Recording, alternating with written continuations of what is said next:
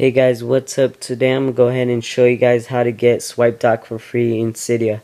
So go ahead and load up Cydia, and if you guys don't know what SwipeDock is all about, go ahead and check out the description below. I'll have a video explaining what SwipeDock is all about.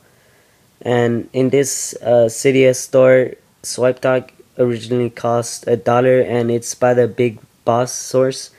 But today I'm gonna go ahead and show you how you actually can get it for free using a different source. And right here in this video I'm gonna go ahead and show you what source you'll need in order to get it for free.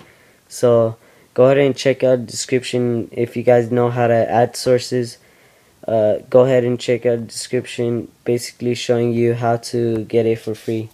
And if you guys know how to download sources, again, check out the description. Source will be in the description. Alright, so let me go ahead and just find out what the source is from.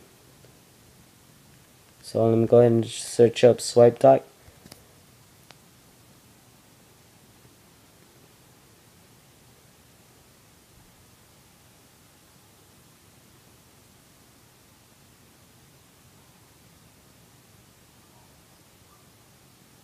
Alright, so as you can see, SwipeDock is originally from the BigBoss, and that one you have to pay for $1, but from the iHacks repo you can actually get it for free. So you can, in order to download the source SwipeDock, which you will need in order to get SwipeDock for free, go ahead and hit manage right there in the right bottom, and then hit edit on top right and add, and then you're gonna add the iHacks repo.com. Go ahead and check out, whoops, I misspelled it.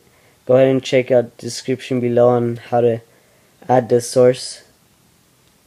I'll have the name of the source right there in the description. So basically add this source in order to get SwipeDock for free. So since I already have iHacks repo, I'm not going to go ahead and download the source again.